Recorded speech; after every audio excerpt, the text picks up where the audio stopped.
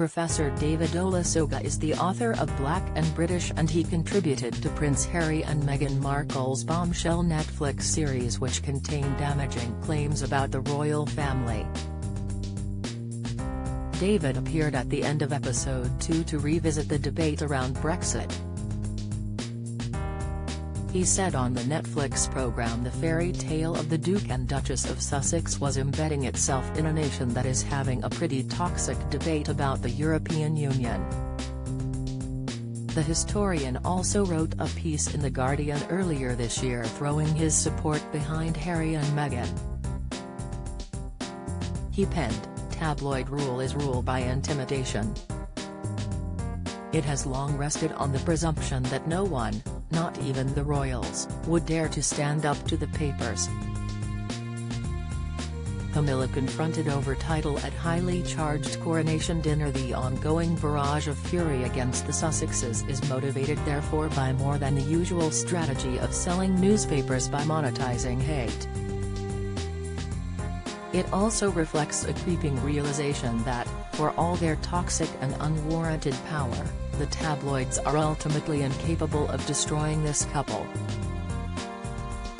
So BBC viewers were shocked to hear David talking about King Charles and the monarchy as part of its rolling coronation coverage on Saturday.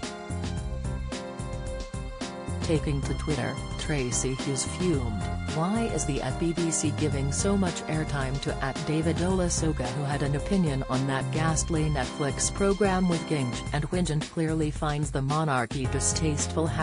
#King's Coronation 2023. Sick, Joan Cullen's appearance leaves GMP viewers incredibly distracted. Don't miss.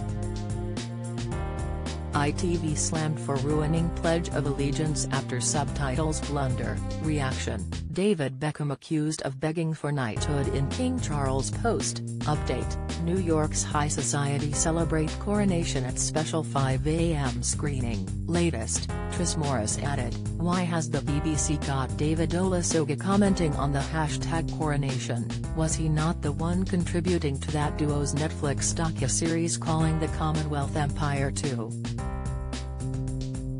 0. Hypocrite.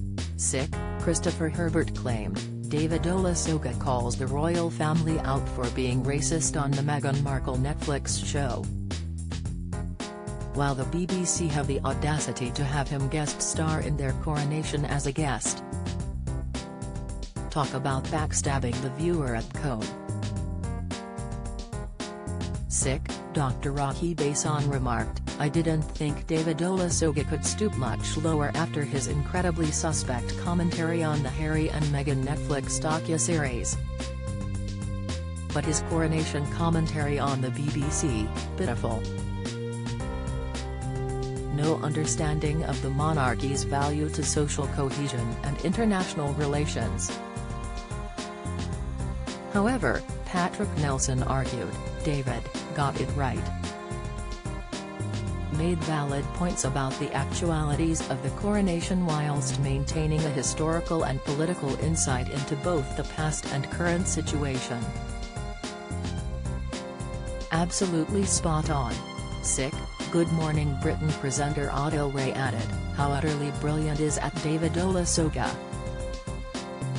Yes, I'm biased, he's a friend, but his thoughts on the day's events have been so considered, insightful and delivered with real warmth." Sick, the celebrations will continue on Sunday with the coronation concert taking place at Windsor Castle in the evening. King Charles' coronation can now be streamed on BBC iPlayer.